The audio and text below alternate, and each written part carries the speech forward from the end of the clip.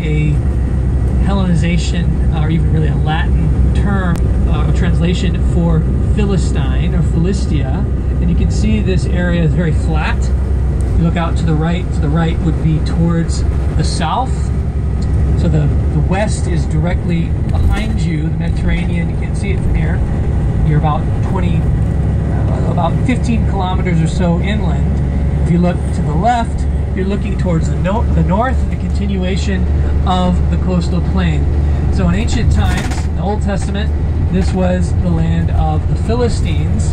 In the New Testament, there are Jews living here, but it's also primarily the area of the Romans and the Greeks who live out here on the coast. Today, it's the heartland of Israel.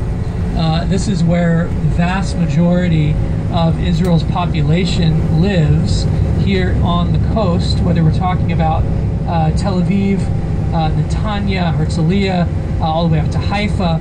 Almost something like 70 to 80% of Israel's population lives on the coastal plain, which is always a funny irony to me that we have in the historic homeland of the Philistines, from which we get the term Palestine, we have Israelis living. And where are the Palestinians of today living? Where the Israelites and the Judahites were living, up in the hills, which is directly in front of us and where we're going now.